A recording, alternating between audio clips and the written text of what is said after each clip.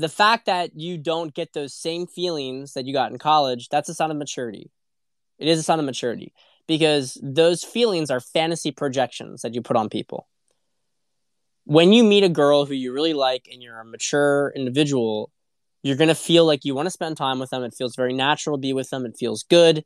It's not this sort of like, oh my God, this person's completing me. Oh my God, I can't live without this person. It's crazy. I just can't get my hands off of them. It's not like that. It's not like that. There's just like a sense that, man, I'm really happy I found this person. I'm really happy I'm with this person. Like, I want to be with this person. Like, that's it.